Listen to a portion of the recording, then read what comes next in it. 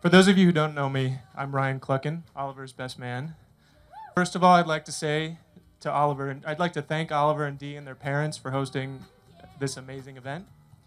I'm honored to be here to celebrate with you, and I did tape Game of Thrones season premiere tomorrow night, and I hope you all did too.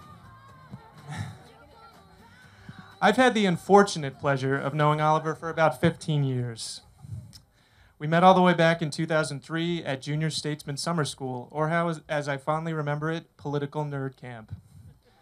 I was a quiet kid from California, and Oliver was the funny, outgoing kid from New Jersey who had huge curly hair and an even bigger personality. He also looked like he was 30 at age 16 with a full beard. We became fast friends. I remember how relieved I was when I found out he was going to be going to the same college, George Washington in D.C. I was even more relieved to find out he would be living just around the corner on the same floor, but soon realized what that entailed. My room had an open door policy, and Oliver was definitely one to take advantage of that. He would come into our room, even when we were sleeping, and eat everything that we had. Goldfish crackers, chips, everything. He even drew a picture on our bathroom wall because he was bored. It was around this time I first remember getting a glimpse of Oliver's impressive dancing abilities. During late-night dance parties in our dorm, to music like Cascada, Bon Jovi, and Whitney Houston, I was constantly jealous of his cool moves. Back then, all you needed to do to get Oliver dancing was turn on a trashy pop song a 13-year-old girl would enjoy. Dee, I'm not sure if that still rings true today. When I went back to his home in Livingston that Thanksgiving, in his bedroom, amongst the Power Rangers, Transformers, Tomorrow Never Dies poster, I noticed the gigantic bar mitzvah photo of him in the infamous John Travolta Saturday Night Fever pose. I realized that Oliver had been a dancer from a very young age. After our freshman year, Oliver and I were basically inseparable. We were also collectively known as Cluckbert to friends because we were always together, and it was easier to just combine our names to ask if we were going somewhere. We lived together for our last 3 years of college. In that time, I watched Oliver grow as a person, but not literally, as he lost about 60 pounds on a diet consisting of chicken, rice, and beans. I don't think that's changed. He also cut that long, beautiful, curly hair. We had a lot of great times in college and after college. We skied in Vermont, rode camels in Morocco, zip-lined in Costa Rica, drank sangria legally in Spain, drank mojitos legally in the Dominican Republic, and even drank beer legally in Montreal. Meanwhile, Oliver's dancing reputation continued to grow. Whether it be crowded fraternity house parties, country line dancing concerts, dark dance floors with bad techno music and strobe lights, Oliver never met a dance floor he didn't like.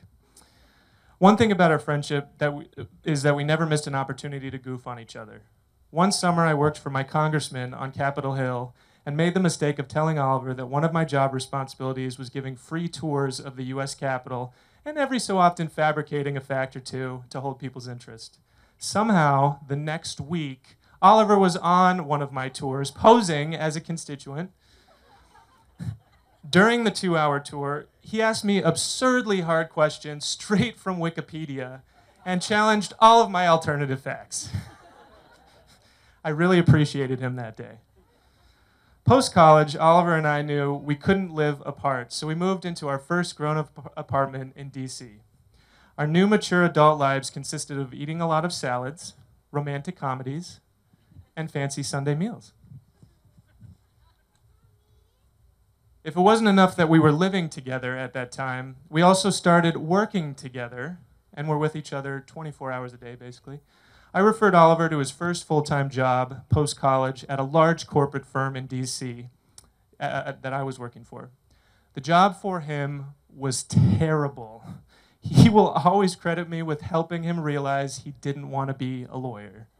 Probably for the best. Sorry, Harvey.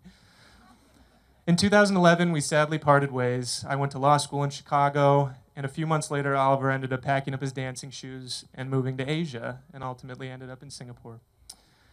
It was a few years later when Oliver mentioned that he had met a girl.